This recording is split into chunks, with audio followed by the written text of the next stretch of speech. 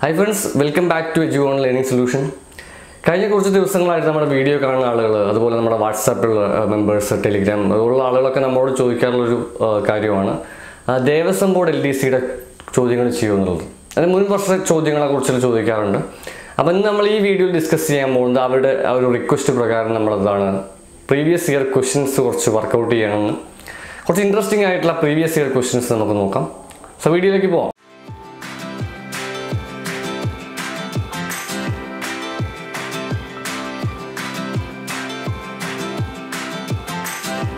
So my dear friends, അപ്പോൾ നമ്മൾ നേരത്തെ പറഞ്ഞ പോലെ ഈ ഒരു വീഡിയോയിൽ നമുക്ക് കുറച്ച് ഡിഫറെൻ്റ് ആയിട്ടുള്ള ചോദ്യങ്ങൾ ഉണ്ടായതുകൊണ്ട് തന്നെ നമ്മൾ ബാക്കിയുള്ള എക്സാം എഴുതുന്ന എല്ലാവരും നോക്കുക. ദേവസ്വം ബോർഡ് എക്സാം എഴുതുന്ന ആളുകൾ തീർച്ചയായിട്ടും കണ്ടിരിക്കണം. ചോദ്യം നോക്കാം നമുക്ക്. സമയം 10:10 ആകുമ്പോൾ മണിക്കൂർ സൂചി മിനിറ്റ് സൂചിൻ്റെ ഇടയിലെ കോണുള്ളതാണ്. Angle between our hand and minute hand എത്രയാണ്? 10:10 ചോദിച്ചിട്ടുള്ളത്. 10:10 ആണെങ്കിൽ നിങ്ങൾ ചെയ്യേണ്ട കാര്യം എന്ന് വെച്ചാൽ സൂചിയുടെ സ്ഥാനം ആദ്യം എഴുതി വയ്ക്കുക. മണിക്കൂർ സൂചിയുടെ സ്ഥാനം 10, മിനിറ്റ് സൂചിയുടെ സ്ഥാനം 2 കിടക്കുക.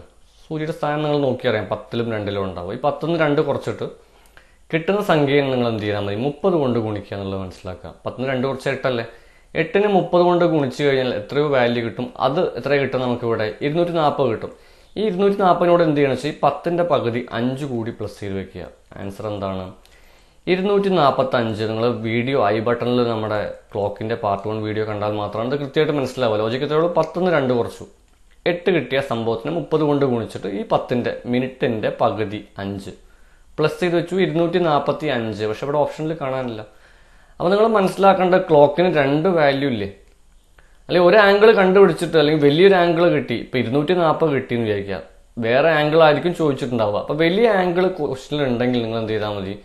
360 മൈനസ് ചെയ്ത് വെച്ചാൽ മതി. 360 മൈനസ് ചെയ്യുമ്പോൾ എത്രയായിരിക്കും വരിക? 15. എത്രയായിരിക്കും? 115 ആയിരിക്കും ആൻസർ വരിക. അപ്പോൾ ക്ലോക്കിൻ്റെ വാല്യൂ ഈസിയാണ്. നിങ്ങൾ പാർട്ട് 1 പാർട്ട് 2 കണ്ടു നോക്കുക.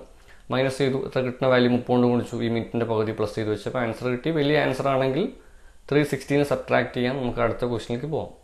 സോ അടുത്ത ക്വസ്റ്റ്യൻ ഒരു കോമ്പൗണ്ട് ഇൻട്രസ്റ്റ് ആണ്. ചോദ്യം കാണുമ്പോൾ കുറച്ച് പ്രയാസം തോന്നും. നമ്മുടെ ഈ ഒരു മെത്തേഡ് കൊണ്ട് ഇത് വളരെ ഈസി ആയിരിക്കും. കോമ്പൗണ്ട് ഇൻട്രസ്റ്റിൽ റേറ്റ് കാണാനുള്ള ഒരു ക്വസ്റ്റ്യൻ ആണ്.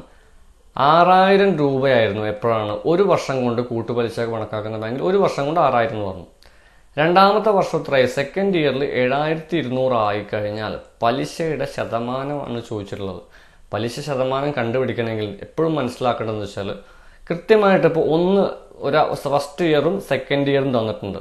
ഇല്ലെങ്കിൽ നമുക്കിവിടെ സെക്കൻഡ് ഇയറും തേർഡ് ഇയർ ആയാലും കുഴപ്പമില്ല. തൊട്ടടുത്ത വർഷങ്ങളിൽ ഇങ്ങനെ കൂട്ടുപലിശയിൽ തുകയിൽ തന്നിട്ടുള്ളത്. ഇങ്ങനെ തുക തന്നു കഴിഞ്ഞാൽ നിങ്ങൾക്ക് മനസ്സിലാക്കേണ്ട കാര്യം റേറ്റ് പെർസെൻറ്റേജ് എന്ന് പറയുന്നത് എത്രയോ ഇവിടെ വർധനവ് വന്നു. വർധനവിൻ്റെ പെർസെൻറ്റേജ് അല്ലെങ്കിൽ പെർസെൻറ്റേജ് ഓഫ് ഇൻക്രീസ് എന്നുള്ളത് മനസ്സിലാക്കി വെക്കാം. അതായത് ഇത് ഫസ്റ്റ് ഇയർ ആണ്, സെക്കൻഡ് ഇയർ. ഇനിയിപ്പോൾ തേർഡ് ഇയറും ഫോർത്ത് ഇയറും തന്നു കഴിഞ്ഞാലും കുഴപ്പമില്ല. തൊട്ടടുത്ത വർഷങ്ങളിലുള്ള തുക തന്നു കഴിഞ്ഞാൽ ഈ മെത്തേഡ് നമുക്ക് യൂസ് ചെയ്യാം. വർധനവിൻ്റെ പെർസെൻറ്റേജ് എങ്ങനെ കാണും? നമുക്ക് എത്രയാണ് വർധനവ് ഉണ്ടായത്? 1200 6000 കൂടിയത്. So increase will be 1200. ഏത് വാല്യൂ എന്നാണ് കൂടിയത്? 6000 എന്നുള്ള വാല്യൂന്ന് കൂടി. ഇൻറ്റു 100 ചെയ്യുന്നതാണ് ഇവിടെ നമ്മൾ പറഞ്ഞ റേറ്റ് വർധനവിൻ്റെ ശതമാനം എന്ന് പറഞ്ഞാൽ ഒന്ന് വാല്യൂ മറ്റേ വാല്യൂ ഇൻക്രീസ് ചെയ്തു. എത്ര കൂടി? 6000 1200 കൂടി. 6000 നിന്ന് കൂടിയത് കൊണ്ട് തന്നെ നമുക്ക് ഈസിയാണ്. 2 0 കട്ട് ചെയ്തു, ഒരു 0 ഇവിടെ കട്ട് ചെയ്ത് കഴിഞ്ഞാൽ നമുക്ക് ആകെ ആൻസർ എന്തും 20% അല്ലേ? 12 6 കട്ട് ചെയ്താൽ 20% ആയിരിക്കും ആൻസർ ഉണ്ടാവുക. അപ്പോൾ നമ്മൾ ഈ 2 ക്വസ്റ്റ്യൻസ് ചെയ്ത് നിങ്ങൾ ആലോചിച്ച് നോക്കി. ഇത്രയും 2 ക്വസ്റ്റ്യൻ നമ്മളൊരു വിത്തിൻ ഒരു 2-3 മിനിറ്റിനുള്ളിൽ 3 മിനിറ്റിൽ താഴെയാണ് നമ്മൾ ഇത്രയും ക്വസ്റ്റ്യൻസ് ഒക്കെ ചെയ്തിട്ടുള്ളത്. അപ്പോൾ നമുക്കൊരു ക്വസ്റ്റ്യൻ ചെയ്യാൻ 1 മിനിറ്റൊക്കെ ഏകദേശം 1 മിനിറ്റിൽ താഴെ മതി നമ്മുടെ മെത്തേഡ് യൂസ് ചെയ്യുകയാണെങ്കിൽ. നിങ്ങൾ തീർച്ചയായിട്ടും വീഡിയോ ഇഷ്ടമായ ലൈക്ക് ചെയ്യട്ടോ. അപ്പോൾ അടുത്ത അടുത്ത ക്വസ്റ്റ്യനിലേക്ക് നമുക്ക് പോയി നോക്കാം. എന്തായാലും തേർഡ് ക്വസ്റ്റ്യൻ നോക്കാം നമുക്ക്. സോ മൈ ഡിയർ ഫ്രണ്ട്സ്, അപ്പോൾ അടുത്ത ക്വസ്റ്റ്യൻ എന്താണ്? 90 മീറ്റർ നീളവും 50 മീറ്റർ വീതിയുള്ള ഒരു മൈതാനത്തിന് ചുറ്റും ഒരു 10 മീറ്റർ വീതിയുള്ള ഒരു പുൽത്തകടിയുണ്ട്. പുൽത്തകടിയുടെ വിസ്തീർണ്ണമാണ് ചോദിച്ചിട്ടുള്ളത്. അപ്പോൾ ഇതാണുള്ളത്. ചോദിച്ച ചോദ്യം എന്താണ്? ഇത് 90 ഉണ്ട്, ഇവിടെ എന്തുണ്ട്? 50 ഉണ്ട്. ഇതിന് ചുറ്റും എന്തുണ്ട്? ഒരു പുൽത്തകടി നമ്മൾ വെച്ച് പിടിപ്പിക്കുകയാണ്. എന്താണ് ചുറ്റുള്ള ഗ്രൗണ്ട്, ചുറ്റുള്ളൊരു നമ്മുടെ ഒരു പുല്ല് വെച്ച ഭാഗം വെച്ച് പിടിപ്പിക്കുക. എത്രയാണ് ഇതിൻ്റെ ഒരു വീതി എന്ന് പറയുന്നത്? 10 മീറ്ററാണ്. അപ്പോൾ ഇതിൻ്റെ വിസ്തീർണ്ണം കണ്ടുപിടിച്ച് ഈ ഒരു പുൽത്തകടി ഷെയ്ഡഡ് റീജിയനാണ്. അപ്പോൾ ശരിക്കും നമുക്ക് ഈ വലിയ റീജിയനിൽ നിന്ന് ഈ ചെറിയ റീജിയൻ കുറച്ചിട്ടൊക്കെയാണ് സാധാരണ കണ്ടുപിടിക്കുക. ഷോർട്ട് കട്ട് മെത്തേഡ് നിങ്ങൾ എന്ത് ചെയ്താന്ന് വെച്ചാൽ ഈ 10, അതായത് പുൽത്തകിടിയുടെ വീതിയുടെ ഇരട്ടി എടുക്കുക. മനസ്സിലാവുണ്ടല്ലോ? പുൽത്തകിടിയുടെ വീതിയുടെ ഇരട്ടി എത്രയാണ്? 10 പുൽത്തകിടിയുടെ വീതി. 20 എടുത്ത് വെക്കാം. ഇനി ഒരു ബ്രാക്കറ്റ് ഇട്ടതിന് ശേഷം നമ്മൾ എന്ത് ചെയ്യാണ്? തന്നിട്ടുള്ള നീളം പ്ലസ് വീതി. തന്നിട്ടുള്ള നീളം പ്ലസ് വീതി എത്രയാണ്? 90 50 പ്ലസ് എന്താണ്? ഈ 20 കൂടി ഇരട്ടി വയ്ക്കുക. എന്താണ്? ഈ പുൽത്തകിടിയുടെ വീതിയുടെ ഇരട്ടി. അതായത് ഒന്നുമില്ല, 20 എങ്ങനെയാണ് നമുക്ക് കിട്ടിയത്? അതൊന്ന് നോക്കിയാൽ നിങ്ങൾ. 20 എന്ന് പറയുന്നത് 10 പുൽത്തകിടിയുടെ ഈ ഒരു വീതിയുടെ ഇരട്ടി. തന്നിട്ടുള്ള നീളം പ്ലസ് വീതി. വീണ്ടും ഇതന്നെ എടുത്തു വെച്ച ആൻസറാണ് 20 × 90 50 എത്രയായി നമുക്ക് വരിക? ഇവിടെ 140 20 160. 160 × 20 അല്ലേ? മൾട്ടിപ്ലൈ വലിയ പാടില്ല. 2 0 ഉത്തരത്തിൽ വരും. 16ന്റെ ഇരട്ടിയാണ് വരിക. 320 വരും. 320 എന്ന് പറഞ്ഞാൽ 3200 വരും. നിങ്ങൾ ഈ ഒരു മെത്തേഡ് നിങ്ങൾ എന്തായാലും കൃത്യമായിട്ട് നോട്ട് ചെയ്ത് വെക്കാം. നോട്ട് ചെയ്ത് വെച്ചാൽ വീണ്ടും എക്സാംസിനൊക്കെ ആവശ്യമാണ്. വളരെ ഷോർട്ടായിട്ടുള്ള മെത്തേഡാണ്. അടുത്ത ക്വസ്റ്റിലേക്ക് പോകാം. സോ അടുത്തൊരു ബോർഡ് മാസ് അല്ലെങ്കിൽ ഇങ്ങനെ മൾട്ടിപ്ലിക്കേഷൻ റൂൾസ് ഇങ്ങനത്തെ കുറേ കാര്യങ്ങളാണ്. നമുക്കങ്ങനെ റൂള് പഠിച്ചിട്ടില്ലെങ്കിൽ എന്ത് ചെയ്യാം? ആദ്യം നമ്മൾ ചെയ്യേണ്ടത് വെച്ചാൽ ഗുണിക്കാനും ഹരിക്കാനും ഉണ്ടെങ്കിൽ ഏതാദ്യം ചെയ്യും? അല്ലെങ്കിൽ ബ്രാക്കറ്റും ഉണ്ട് അതിൻ്റെ ഒപ്പം തന്നെ, അത് എന്ത് ചെയ്യും? പ്ലസ് ഉണ്ട്, അതിൽ ആദ്യം എന്ത് ചെയ്യും? ഫസ്റ്റ് പ്രിഫറൻസ് കൊടുക്കേണ്ടതാണ്. ഈ ഒരു ഓർഡർ പഠിച്ചു വെക്കുക. ബ്രാക്കറ്റ് ഉണ്ടെങ്കിൽ ബ്രാക്കറ്റിൻ്റെ ഉള്ളിൽ ആദ്യം ചെയ്യാം. ഗുണിക്കാനും ഹരിക്കാനും ഉണ്ടെങ്കിൽ ആദ്യം എന്ത് ചെയ്യാം നിങ്ങൾ? അല്ലെ, ഈ ഒരു ഓർഡർ ഹരിക്കാനുള്ള ഓർഡർ ചെയ്ത് വെക്കുക. പിന്നെ ഗുണിക്കുക. പിന്നെ മതി പ്ലസും മൈനസും ഉള്ളത്. ഇപ്പോൾ ഏറ്റവും ഇമ്പോർട്ടൻ്റ് ആദ്യം കൊടുക്കണം, ബ്രാക്കറ്റിന് കൊടുക്കണം. പിന്നെ ഹരിക്കാൻ കൊടുക്കുക.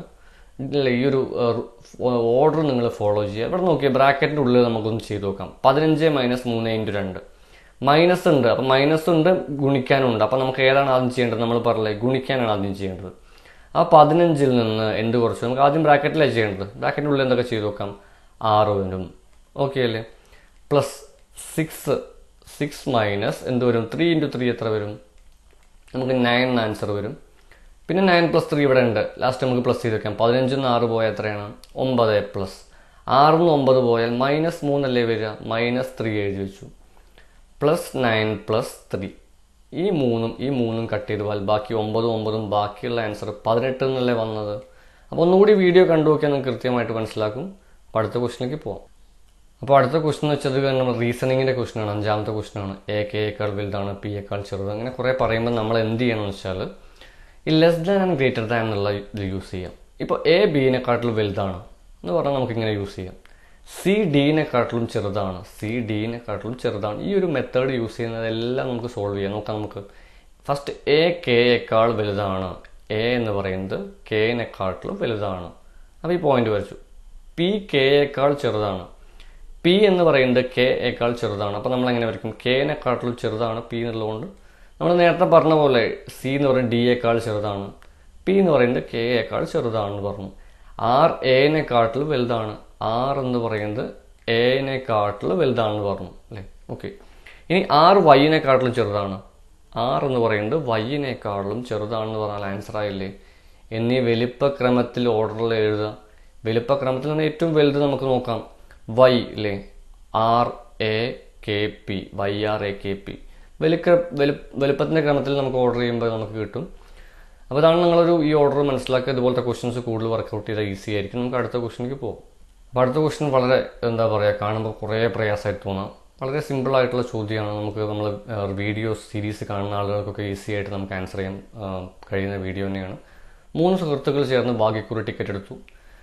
നമുക്ക് അവർക്ക് ലഭിച്ചൊരു തുക ലഭിച്ചപ്പോൾ എന്താണ്, മുടക്കിയ തുകയ്ക്ക് ആനുപാതികമായി ഒരു തുക വീഴ്ചെടുത്തു. ഏറ്റവും കൂടുതൽ ലഭിച്ചയാൾക്ക് 35,000 രൂപ കിട്ടിയെങ്കിൽ ഏറ്റവും കുറവ് ലഭിച്ചയാൾക്ക് എത്ര കിട്ടിയെന്നുള്ളതാണ്. ഒരു ലോട്ടറി അടിച്ചപ്പോൾ എന്ത് ചെയ്തു? ആദ്യം ഇവർ ഈ തുകേനെ വീതിച്ചത് എങ്ങനെയാണ്? 1.5 അല്ലേ? കിട്ടിയ ലോട്ടറി അടിച്ച തുകയുടെ 3.5 5 എന്നുള്ള അംശബന്ധത്തിൽ വീതിച്ചു. ഈ വീതിക്കുന്നത് നമുക്ക് ടോട്ടൽ എത്ര വരും? ഇവിടെ ടോട്ടലല്ല ഇവിടെ പറഞ്ഞിരിക്കുന്നത്. ഏറ്റവും കൂടുതൽ ലഭിച്ച ആൾക്ക് 35,000 എന്നൊക്കെ പറയുന്നുണ്ട്. എപ്പോഴും നമ്മൾ അംശബന്ധം മനസ്സിലാക്കേണ്ടതെന്ന് വെച്ചാൽ അംശബന്ധം കേക്ക് കട്ട് ചെയ്യുന്ന പോലെ എന്ന് ആലോചിച്ചാൽ മതി. ഇപ്പം നമ്മൾ കേക്ക് കട്ട് ചെയ്യണം 1:4:5 എന്നുള്ള അംശബന്ധത്തിൽ കേക്ക് കട്ട് ചെയ്യുമ്പോൾ എത്ര പീസാക്കണം ഇവിടെ കേക്കിന്? നിങ്ങൾ കട്ട് ചെയ്യാൻ വിചാരിക്കുക.